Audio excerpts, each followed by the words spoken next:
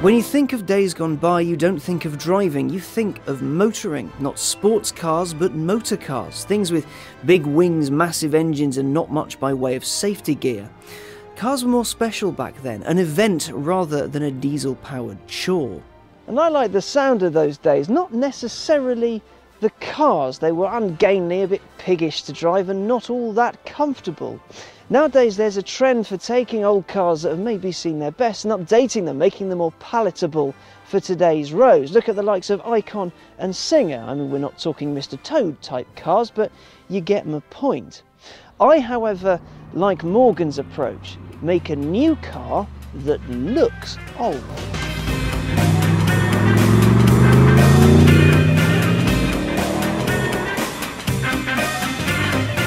Morgan, when it comes to appearances, is very much stuck in the 30s. Its designers take the whole days of your thing to a new level. Yes, the Aero Coupe is a modern looking thing, but it's still got its basis in yesterday.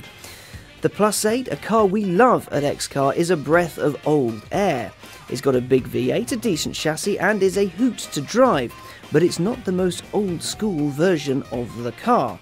That's this, the Plus 8 Speedster. Let's go through the checklist, shall we? 1930 style body.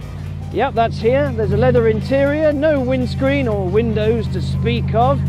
A leather strap over the bonnet and big old alloy wheels that look like Steelies. This is my kind of motor. This is a retro dragster. The reason behind the Plus 8 Speedster is pretty simple. It's a celebration of the century Morgan has been producing cars at its Pickersleigh Road factory. A century. That is insane. That factory has seen many cars roll through its gates, and the Speedster is its gift to the world. These things are super limited edition. There will only ever be 60, and all 60 have now been produced. But here's the vital statistics. Like the Aero Coupe and the Plus 8, it sits on a bonded aluminium chassis, and like those two cars, under the bonnet there's a 4.8 litre BMW sourced V8 with 367 horsepower and 370 pound-foot. Because it's quite light, well, its performance figures are rather lovely. 0 to 62 takes 4.5 seconds and its top speed is around 150 miles an hour. You have a choice of a 6-speed manual or an automatic with a paddle shift, which seems awfully modern for a Morgan, but you know, horses for courses. And the whole lack of roof thing, well, someone much sillier than I once said, roof off unless the storm has a name. So, that.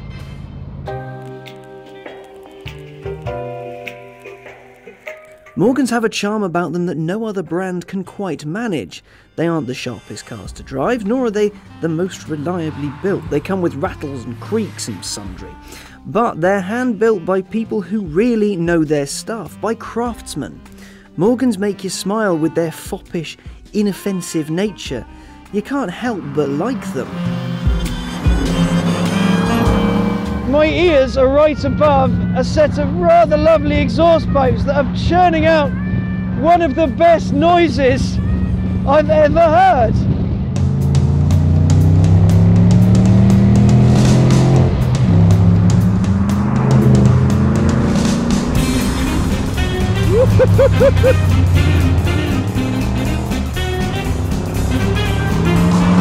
And the acceleration is something else.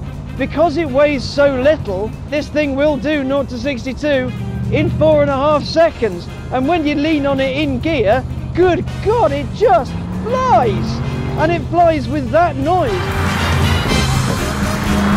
This is an exciting car, this is an experienced car. That's not to say it is without flaws. It's also a chuffing massive car, yet the passenger cabin is minuscule. There isn't much room for me, and I'm not very big. The seats, however, are wonderful, and they're heated. And considering this is January, and it is very cold, having a warm bottom is rather welcome. Then there's the steering. The steering is interesting because It works, but it's a little bit vague, just a little bit. It does its job, but it's not, if you're looking for Porsche levels of steering, then you're not going to get that. But if you get a Morgan, you're not looking for Porsche levels of engagement. I mentioned earlier there's two types of gearbox you can get for this. I've got the 6-speed manual. I'll tell you what, it is cracking. It's a beautiful gearbox. It's a nice short throw, it's nice and easy to use, it slides into each ratio rather pleasantly. Something I've always said about Morgans is that they aren't just cars, they are a little bit of automotive theatre. Everyone stares at you, wondering exactly why you're driving something like this in the 21st century, especially in January. They're not cars for everybody. They're not the best handling, but they do give some of the best experiences you can have.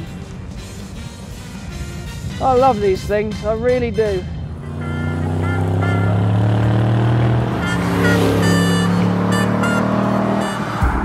You know what, I never really care about how a Morgan actually drives. I really don't, because they make me feel good.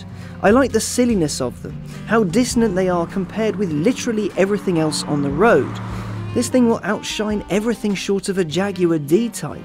Everything. It, like the rest of Morgan's stable, is a moving stage, and you're the player in a big, mobile show. You're not the star, God no. You're simply the player. The car itself is the true star. And I wouldn't have it any other way. The Plus 8 Speedster is the closest you can really get with a modern car to feeling like the gentleman racers of old, albeit with a better engine and better handling. And I like to remember the gentleman racers as having a big smile on their face, the wind in their hair, feeling like the kings of the world just for a brief moment. And that's exactly how this made me feel. Every Morgan is a letter to the past, but this is a specially written love letter.